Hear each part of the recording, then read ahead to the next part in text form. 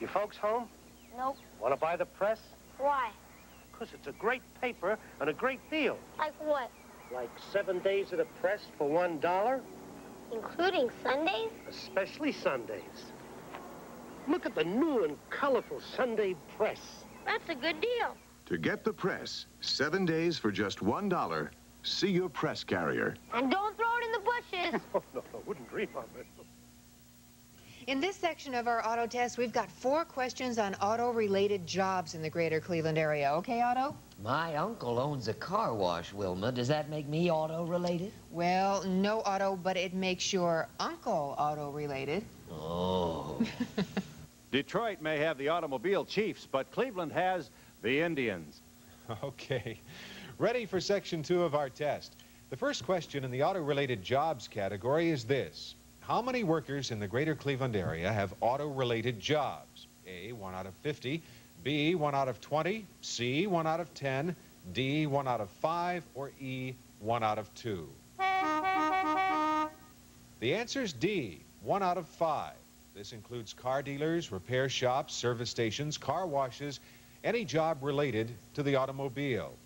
But now let's zero in on manufacturing. Our next question is, how many manufacturing jobs are there in auto-related industries in Cuyahoga County?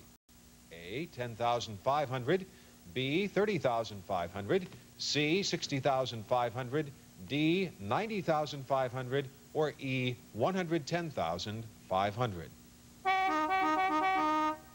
Well, the answer is 90,500. Now, that's 43% of the county's manufacturing employment. Jeff, I've got another question that ties in with all of that. How many people in Northeast Ohio worked for the big 3 automakers back in 1980? Is it A, 125,000, B, 100,000, C, 75,000, or D, 50,000? The answer here is B, 100,000 people in Northeast Ohio were employed by Chrysler, Ford, or General Motors in 1980. Let's go out now to Bill Jaycox and Eileen Corey at the Chevy body stamping plant in Parma. And the 100,000 people employed by the big 3 doesn't even begin to represent the number of people involved in automaking in our area.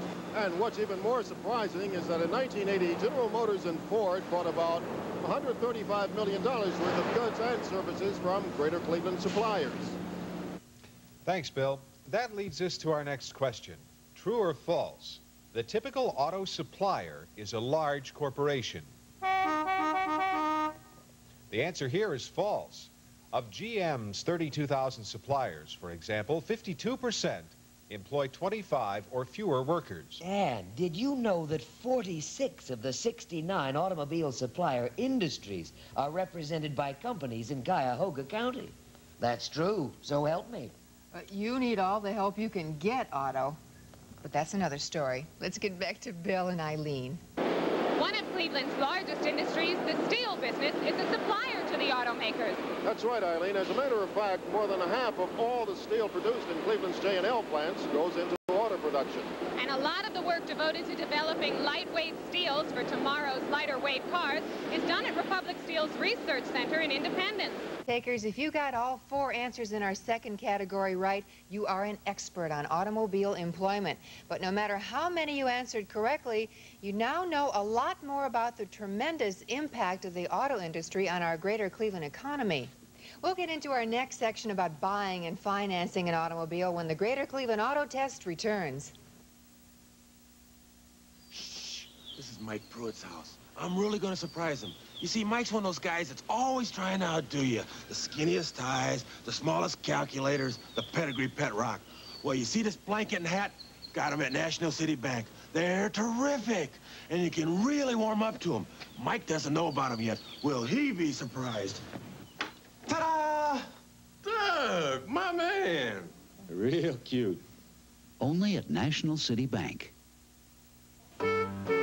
Wish I had a gas saver like his. Maybe you can win one. Ohio's so impressed with today's even bigger lineup of fuel-efficient American cars, we're having a brand new All-American Gas Saver Sweepstakes. You mean I've got another chance? Each week it's a new sweepstakes, a new chance to win an American Gas Saver. Just come to Ohio, pick up an entry form, and mail it in.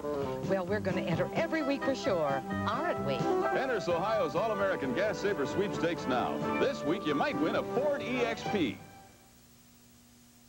It's time to get on with the next category of our auto test, buying and financing new and used cars. True or false? You can usually get a better deal by buying a car the dealer has in stock than you can by ordering one from him. The answer is true. The dealer wants to sell the cars he already has in inventory, so he'll usually give you the best possible deal. It's time for our next question. True or false? Most cars in the same price category offer about the same standard options. Well, the answer is false. Let's go to Alan DePietro and Marge Banks for an explanation. As we can see by these two stickers, the total dealer price on similar cars can vary all over the lots. So when you buy a new car, be sure to check each make and model to see which features are standard equipment and which are extra cost options. It can make a big difference. Once people have selected a new car, Jeff, what do they do about financing? Well, that's our next question, Wilma, and here it is. Nowadays, new car loans are usually paid over how long a time period? A, 24 months, B, 36 months, C, 48 months, or D, 60 months. The answer is C, 48 months. Wilma, I've heard that the newest type of car financing is something called the variable rate loan. Right, Jeff. The variable rate loan is designed to adjust to fluctuating interest rates. You pay a fixed amount each month, but the length of the loan may change according to what happens to interest rate levels. And today's high interest rates are one of the reasons people are holding off on buying a new car. Many people think they have to pay the prime interest rate. Actually, interest rates on auto loans have been considerably less than the prime rate. You want to be excused, Otto? No. I've got a test question about car payments, Jeff. Okay, shoot. Okay. True or false? The average car payment takes a lot bigger cut out of monthly income today than it did 10 years ago. Surprise! The answer is false. Despite higher sticker prices and higher interest rates, the average car payment actually takes a lower percentage of household income than it did in 1971. Yeah, you're right, Otto. The figures back you up. According to a leading New York research firm, the average new car buyer in 1971 paid $115 per month for 36 months on an auto loan. And average after-tax household income was $956 a month. So the average car payment took 12% of monthly income. Now, last year, the average car payment was $195 a month for 48 months, but household income grew to $1,909. So the car payment was only 10.2% of a family's monthly income, over 1% less than in 1971. Jeff, I also hear there's a new Ohio tax law that gives us a break when we buy a new or a used car. Yes, there is. And before the new law went into effect on the 1st of August, if you bought a new or used car for $8,000 and traded in a $4,000 car, you had to pay the state tax on the whole $8,000. Now, you'd only pay the tax on $4,000, the difference between the cost of the new car or used car you're buying and the value of your trade-in. But if you sell your car yourself, the buyer would have to pay tax on the book value. That's right, Wilma. Now that we've covered buying and selling cars, let's find out how much people know about leasing a car. Okay, Jeff, here's the question. True or false? Most people who lease cars are professional people. The answer is false. Actually, about half the leases are for average drivers. Like me? Let's go to Marge Banks and Alan DePietro for more information now about leasing a car. This is an open-end lease, Jeff. It gives people the option to either renew the lease or buy the car. And currently, about 20% of the people who lease cars take that option. Well, Marge, obviously leasing is not for everybody. While your initial cash outlay is less than it would be if you bought a new car, and monthly payments are less in most cases, your credit has to be very, very good to get a lease. And if you're under 25 years old, you could have a problem. I'd say the best thing to do is talk it over with both the leasing company and your car dealer to see which way you should go.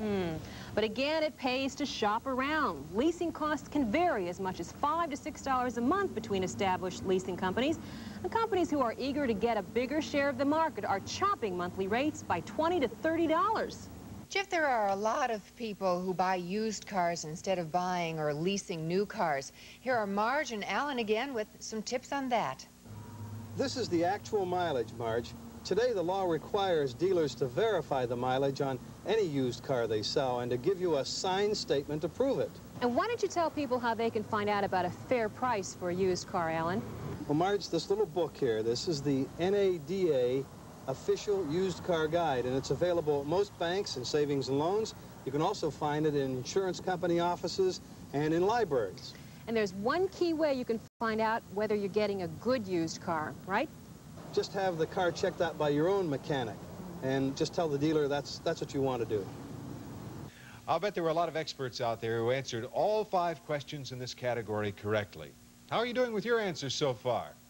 Our next section is coming up, and if you think you're an expert on auto maintenance, we'll find out when we return to the Greater Cleveland Auto Test after this message. As a consumer, you want to deal with companies you can depend on, companies that are well managed.